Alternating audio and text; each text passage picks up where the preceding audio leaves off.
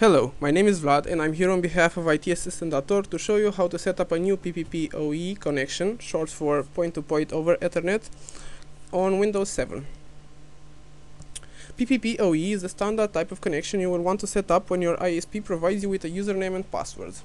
First, we'll click the Start button and go to Control Panel, then click on Network and Internet, and then on Network and Sharing Center, and click on Set up a new connection or network. Then connect on the internet and select broadband PPPoE. Here we'll enter our username provided by the ISP.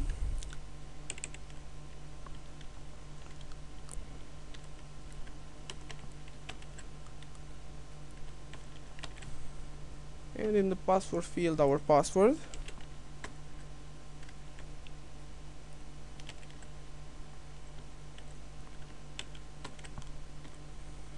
We'll click on remember this password because we will want to use the connection later without entering the password.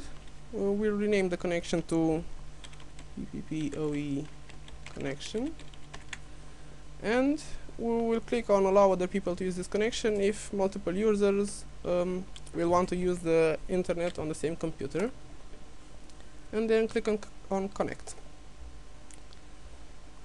The connection is being made and tested.